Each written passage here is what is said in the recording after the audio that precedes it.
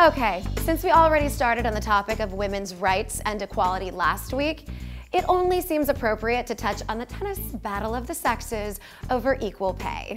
This has been a hot topic that stirs up a lot of turmoil for a very long time now. I didn't have any idea we're going to get different prize money. And I go, what? He got $2,000, I got $750. There are a couple of things that seem to primarily drive the men's argument here.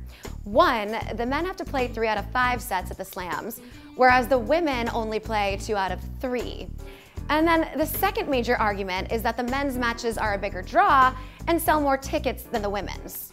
Novak Djokovic shoved his foot all the way down his throat when he said in a press conference that he believed the men should be awarded more for these reasons.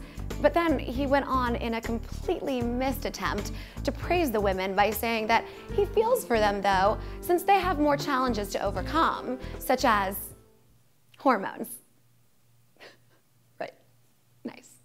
But then in came our favorite feminist, Andy Murray, to the rescue.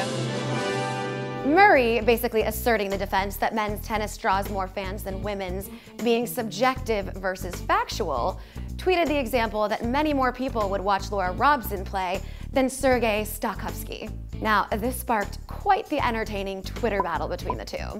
And I mean, I don't know, maybe it was the language barrier, but just based on words and not taking sides, not gonna lie, Andy kinda crushed him. Hell yeah! Here's the thing.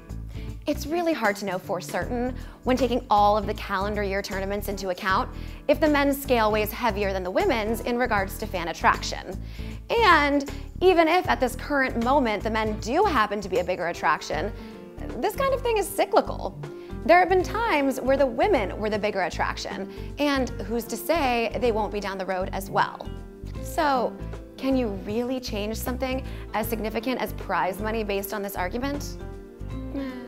I'm not so sure. One area that the men's scale does start to tip a bit though, is the amount of sets played at the slams being unequal. If we take a good majority of the tournaments into account, the men do actually make more prize money than the women. And it's actually close to double what the women take in at several of the tournaments. But when it comes to the slams, the prize money is equal, but the set play is not. So, are we slightly making up for the loss the women suffer through the other tournaments? Or are we perpetuating old school gender inequality views in general that women are weaker and an inferior sex by not also having them play 3 out of 5 sets or having the men go down to 2 out of 3? Number 1, the women should stay in the bedroom. Number 2, they should get to the kitchen. Number 3, support the man, support the king. Are we saying that the women are not physically and mentally strong enough to play 3 out of 5 sets? And that the 2 out of 3 for the men would be too easy and the matches would often be too short? I mean, is that what we're saying here?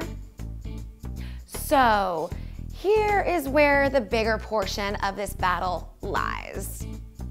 What's the solution? Is there a fair solution? Before I expose what my personal opinion about what the solution could possibly be, I would really love to hear all of your feedback. So, please either shoot me an email or leave a comment, and come on, let's get this dialogue going. Laura Robson play, then Sergei Stakhovsky. What about, oh, I don't know, Pete Sampras, Rod Laver, Bjorn Borg, Andre Agassi, John McEnroe, Yvonne Lendl, Jimmy Connors. Shall I go on? Have these men not helped carry the sport?